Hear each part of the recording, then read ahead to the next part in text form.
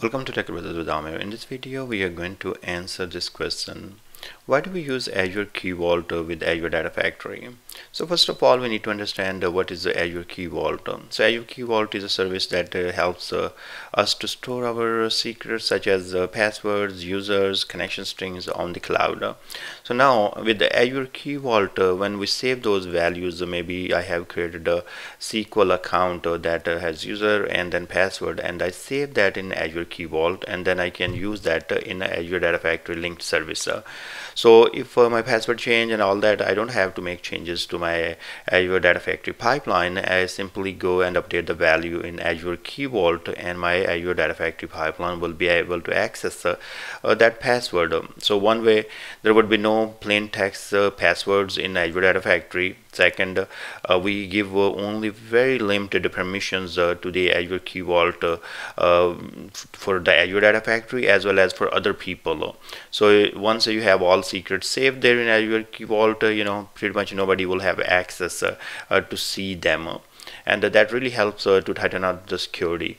Now let me show you a little bit here how exactly that's you're gonna see where you will use that and how. Now first of all, let's go to the link services here, and now if I will create the link service, and let me create the link service for Azure SQL database, and here when I click the database, and then it asks me subscription and all that, and you notice here it is asking me username. I can provide the username here, and then it is asking me, hey, you want to write your password here or want to use Azure Key Vault. So that means I can save my password for this user in Key Vault and then use the Azure Key Vault. So from here I will just make a linked service to the Key Vault, and then it's gonna give me the list of the secrets on which Data Factory has permission, and then I can choose one that will be for my Azure SQL user. Now let's go back and let's try this same thing with another type of link service. Now in this case I'm gonna go with the Azure Blob Storage, and here if I go to Blob Storage, click continue, and you notice here a connection string. Either I can select my subscription and then I can select my storage account name and all that here, or I can directly use Azure Key Vault. I can save my connection string in Azure Key Vault and then use the Azure Key Vault. The same method, you will create the link service to the Azure Key Vault, then use the secret from there. And this is really helpful because if you are deploying your pipelines from the dev to the UAT and prod and all that, once you have Key Vault set up, you don't have to make any changes really. Once the link service is established, it will always use that, and you can keep the same name of secrets across your different environments, so they will keep using the same secret from there, or you can have different as well and always come back and change it here if you needed to. Now this is the one way when you can use Azure Key Vault, and there is another way. If in case you have saved some value in the Azure Key Vault and you want to use it, that's also possible inside the pipeline.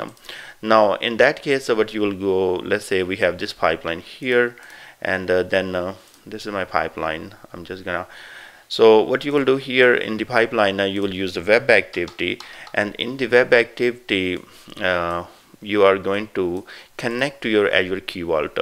So I have a whole video. I will put the link here, and you can click and simply watch it.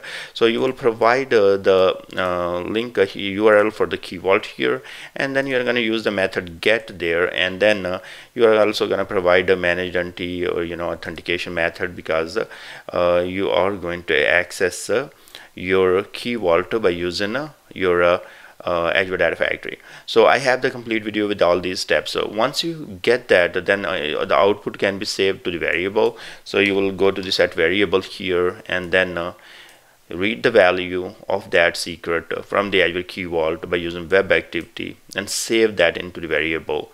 Once you save it, and then you can keep using that variable wherever you need to use that further inside the pipeline.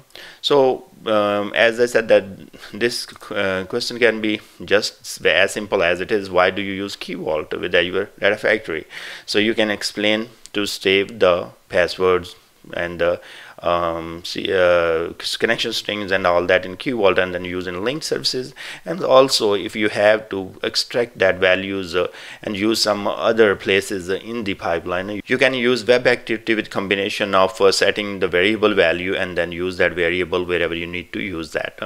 I hope this video is helpful. Thank you very much. I will put the both videos, how to use the key vault and how to get the value from the key vault by using web activity and set the variable as well, so you can take a look. Thank you very much and all the best with your interview.